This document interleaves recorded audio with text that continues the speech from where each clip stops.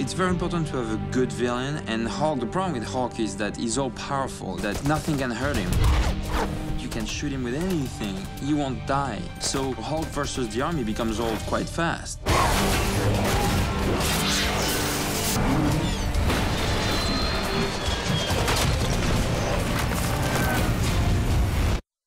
Until, you know, you present them with a real enemy, somebody who's as strong, maybe a little stronger, as smart, maybe much smarter, and also who's vicious and wants to hurt, you know. And now you have a problem. It's difficult stuff. I mean, Hulk and the Abomination are some of the most advanced CG creatures we've ever made before. And they're the stars of the movie, so they gotta look good. That is a huge challenge because the first 95% of that is technical and very difficult, but the last 5% is near impossible. And so that's the hump we have to get over on this movie. We had to create a character that was dominant to Hulk in almost every way. His name was Abomination, so we returned to some of that base material in the comic books. And so Louis and I came up with this idea that Abomination's gamma injections have caused his bones to kind of grow towards the outside of his body. I love that, you know, that bone that comes out here. That's the idea. And we thought it would give us not only a different structure than Hulk, a structure that's got hard surfaces like on his chest and his head and his back, his spine grows out of his skin. And he would look like the Abomination. He would be something that is just ugly but giant. He's 11 feet. He's 2 feet taller than Hulk, which is a significant advantage in our movie. 3, 2, 1.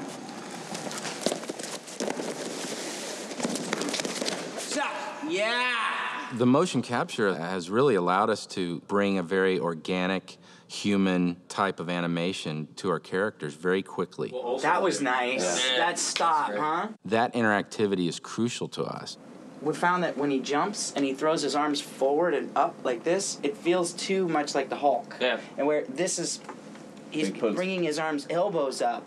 What I wanted to do was really create two characters that had their own signature,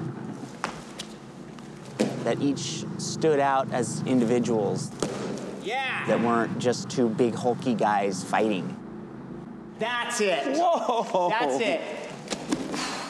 That was nice. The way they move, the way they act, the way they fight is character-driven. Abomination will just change directions and just go.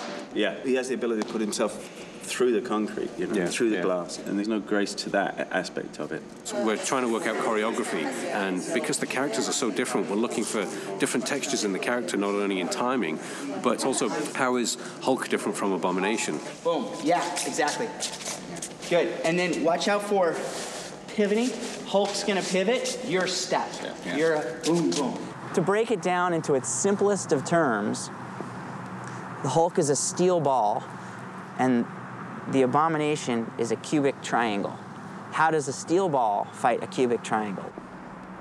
When we were talking about doing the movement stuff, my thing was lock, load, and fire. Like, he can spring, he can go so fast and so quickly. Because he can go in any direction at any time. Yeah, he doesn't have to like wind up like the Hulk would. He's just special ops guy. Right. It's like a new being, a new creature, a new version of human. 2, 1.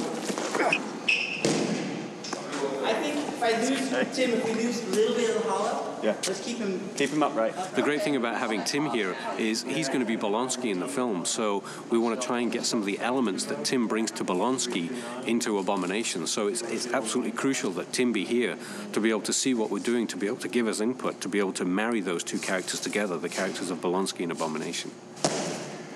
But not looking for your descent, not looking for your landing. That's the shouldn't be packaged. You're just like, and that's so fucking waiting for your landing. That's so cool for you. That's so cool for Blonsky. Yeah, he's so like that.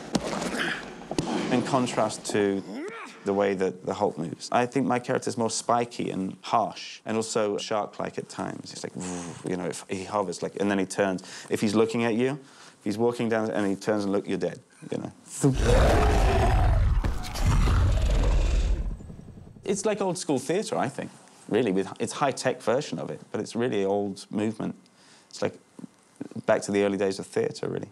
3, 2, 1. And you get to get angry and fight and roll around and throw things. I mean, it's pretty cool. We're going out like this tonight. Here we are. My intention is to lose all dignity. That's why I signed on to this movie. It's kind of the actor's chance to speak to the sort of animation guys. There we go, there we go. It's kind of ridiculous, as you can see, but yeah, it's fun. It's extraordinarily embarrassing, and you feel utterly ridiculous. But what they had with these big monitors up, and then as you were moving, you saw a rough sketch of your character. Yes! That was killer. Then you rear up and go the other way. He's like, put me in the suit, mate. Come on, let's go. You know, he just likes to get in there and get in the trenches and go for it. And that's the great thing about him. Well, you're at an angle, and then you increase the angle.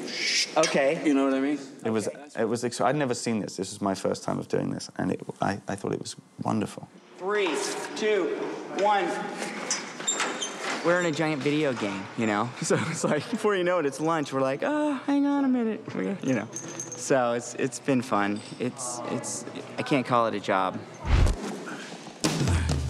Oh, going! I'm trying to be cool on this thing. That's all right. Rear up and look down. But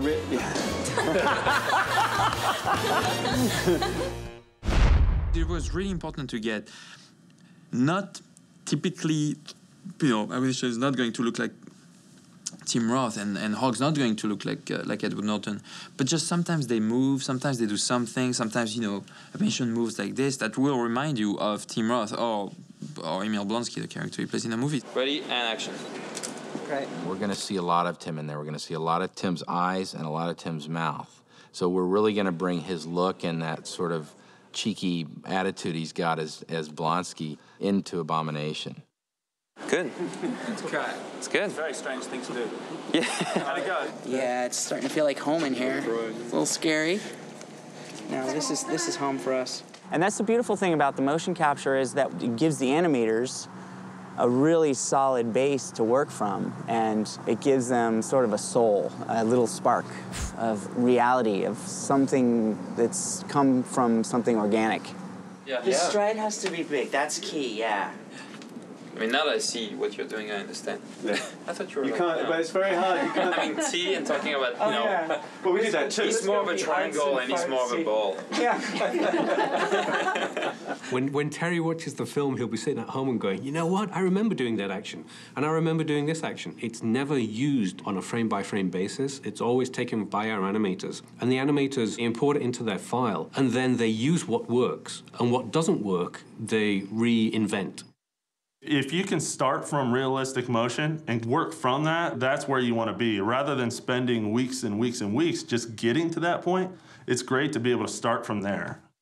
The motion capture really gave us that basis in human physiology that I don't think we would have been able to achieve so quickly otherwise. Any last words? And then from there, it was weeks of really polishing, making it superhero-style motions, making it really fit each plate and fit the story. With Hulk, you know, you can take a human and you can use them as reference. For Abomination, you can only do that to a certain extent, and then you've got to go off into, you know, crazy land. Crazy land. One of the benefits was that all of our technology that we're developing for Hulk, we knew we were going to be able to use on Abomination. But one of the major things that they told us was Abomination's this guy who's like exploded out of his skin and his bones and muscles are like visible. And at that point, we're like, oh God, you know, what are we going to do now? There were certain parts of Abomination that were actually harder to figure out than Hulk because of the exposed bone. The spine was a very difficult thing that we had to tackle, the way that it flares out and the way that it compresses, and also the clavicles being exposed and the hips being exposed. So there's the pre-animation stage where we kind of build the theoretical model of what we think is going to work. Then we go in and we give the texturing for the color. We actually do another pass of displacement that kind of gives all the veins and the ripped muscle qualities. After that, then we have the blood flow into the muscles. He always has a heartbeat, so you actually see the blood going through his veins at all times.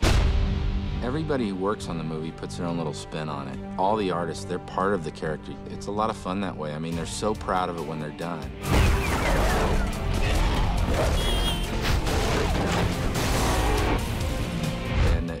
It's going to look great. He said